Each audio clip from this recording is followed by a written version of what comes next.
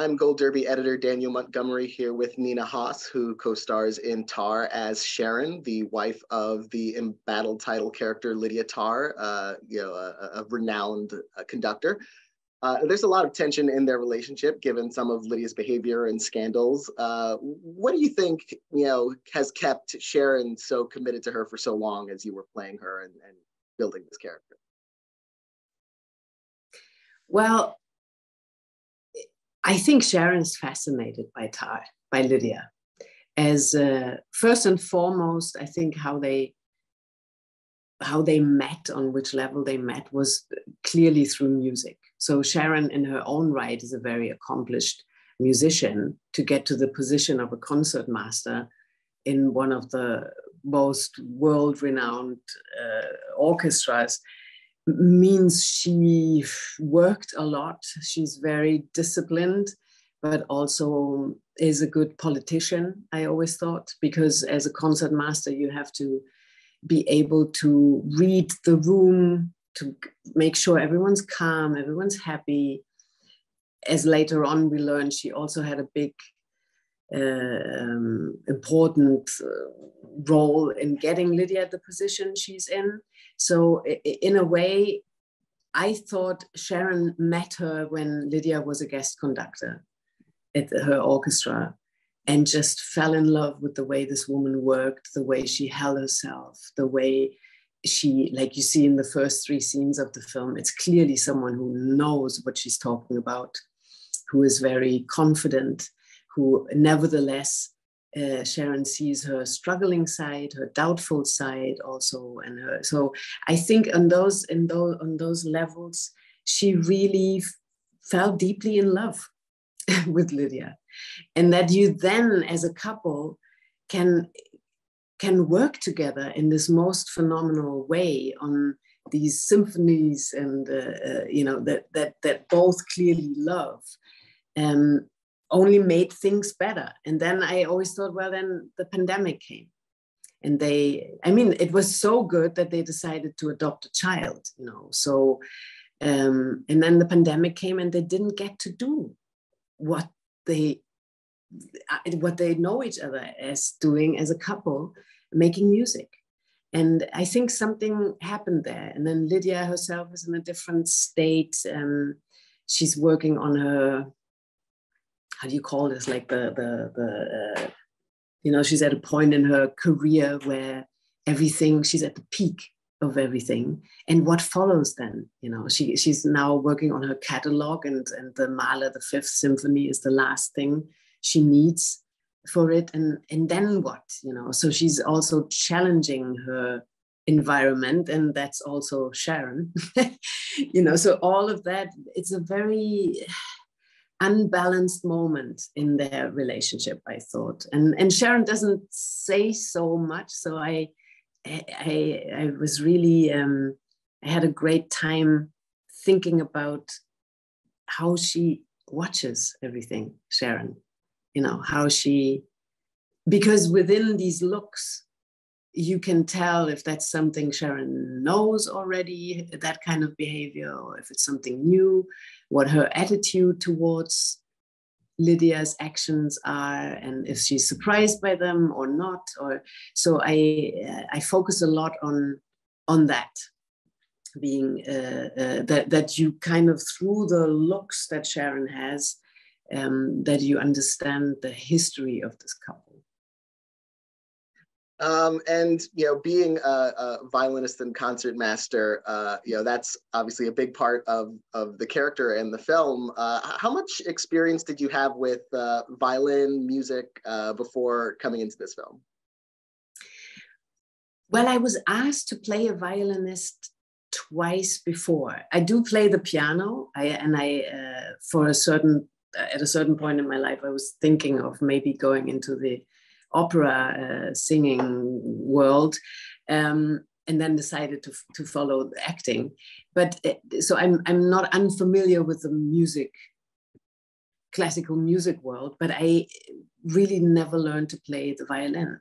But I found this phenomenal teacher, Marie Kogge, with whom I worked twice before Tar as well. And she really got me that I can play these pieces of the Fifth Symphony from Mahler, because she has such a good way of teaching you this instrument in a very intuitive way, so that you lose all your fear. And I must say, I love the instrument. It's kind of somewhat easy for me to hold it, to feel it, to use the bow, it's something where I always thought, why didn't I really learn this thing? But so I really enjoyed working on it and being able to play these pieces also, because I knew Kate and me, we would be there in this real orchestra. You know, it's the Dresdner Philharmonics. I mean, they know what they're doing. And I really wanted them also to forget that I'm not a musician. You know, I just wanted to be their concertmaster for these 2 weeks that we were shooting. And to be able to sink into this world, and also to be then able to enjoy that process without being so fearful that the camera cannot see this or that, or, you know, that I'm actually doing music with them. What was it intimidating at all to then shoot those scenes with the orchestra where you are the concert master and lead violinist? Very much so. I know I was shaking, and I think Kate and myself, we were both. She said a wonderful thing though when she got up on this podium. I was very glad that I wasn't the one having to do that, because that is even more terrifying. But she said, you know, Nina and I, we're not musicians, but we stand in front of you and we kind of pretend, you know, to do that as our life. But you are not actors, but you will act in this film. So in a way, let's get together here and make it as pleasant and joyful of a ride as we all can. And on that note, it was really a beautiful journey, because they invited us in so beautifully and with such open arms, and were so helpful. And also I got to sit next to the real concertmaster, Wolfgang Hendrich, and he, just to watch him, how he spoke to the orchestra, how he spoke to his violin group, and just, yeah, watching it, absorbing it, and then being able to take some of that into the character's world, that was really, really helpful. But it was at the same time pretty terrifying, because they watch you. They do watch you. Were there a lot of takes and coverage to kind of get those? Because there's so many moving parts in those orchestra scenes and those rehearsal scenes. Yeah, the great thing was the way Todd shot these scenes with Florian Hofmeister, the DOP. It felt very at ease, because somehow the camera would just find its way through and find the moments, you know, that it wanted to catch. And so I truly, normally I am very aware where the camera is, but in this case, I was just always surprised. Oh, did we do that already? This angle. That it was just a very easy way of shooting within these 2 weeks of being with the orchestra. And there's a memorable scene where Sharon confronts Lydia, and what's interesting is that she's more upset about Lydia not confiding in her than even about the allegations themselves. Was that like a really important scene for you in terms of unlocking this character? And you know, what did you think about that when you first read it? Yeah, that was the scene. I think it unraveled the whole character for me when I arrived at that scene, when I first read the script, because and it was something we worked on quite a bit, Todd, Kate and I, because I thought it's wonderful to have a female character who's in her own right, not innocent of this, you know, she's part of this Lydia Tarr system, and she carried it for quite a while and maybe pushed things with giving advice that maybe wasn't the right one all the time for Lydia. Or so, I was just thinking about who is Sharon and what does she get out of this relationship as well. And so I wanted Sharon to really have a strong point at the end of this relationship, that and I do feel, she is the most hurt that Lydia didn't respect her, in that sense that she didn't think Sharon could have done something to avoid the scandal. And I think Sharon is very sure that she could have, and that she could have protected the family and their relationship and their careers. And I think like she says, I can live with a lot of your traits, and I oversee a lot of things.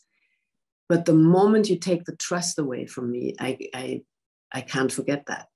I won't be able to forget that, because then I can trust you, because you don't let me in. And that made a lot of sense to me for someone who also has to protect her career.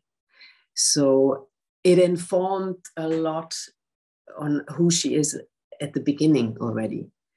When I read this scene, and it's a very important one for Sharon, I find. And what was the experience like watching the finished film for the first time? Like, was it what you expected it would be, or was it different? How was that? I think it was as surprising as it is to the audience, I hope. Because it was one thing reading it, and then another thing working on it.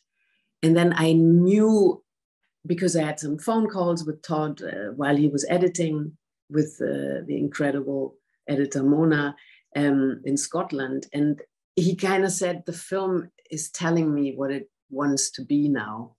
And that means, of course, the story also slightly shifted, and some scenes are not in it, like it always happens. So that meant quite something to Lydia's character, but also to Sharon. And so the first time I saw it, I thought, oh, it's a different beast. It's a different thing. So I immediately wanted to see it again, because what I find personally so fascinating about Todd's work here is that he doesn't explain anything. He doesn't judge anything. The film doesn't tell me what I need to think about all the topics that it touches on. But it also, it doesn't close a room, it opens it up. So I want to discuss it. I want to talk about it. I want to think about it. And I knew that, but that it, when I read the script, and I was hopeful that that would happen, that it really opens up a conversation. But then when I saw the film for a third time, I really thought, oh yeah, that really, it works. It works. I see every single time I go out of this film and I take something else away from it. And I see a different nuance, and it shifts. One time I don't understand Lydia in certain moments, and then the next time I go, of course, it has to be that way. She has to behave that way. It's so, and sometimes the focus is more on watching someone who is a creative having to lead an institution that's quite rigid in its ways. And does that ever go together? And are we maybe too harsh in our judgments?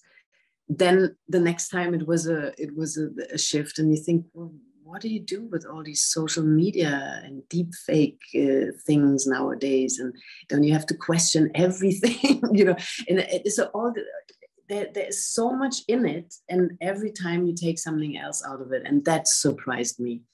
I thought it might be possible, but it's a surprising thing, this film. And did it inspire you to, does it make you want to explore music more or play music more now that you've had this experience and have learned so much through it? Yes, but also listen to more. it's somehow I do listen also to classical music, but working so intensively on this Mahler, the fifth, and to listen to it again and again and again, you all of a sudden discover how rich all of this is, you know, and what is hidden. It's the same like the film in a way.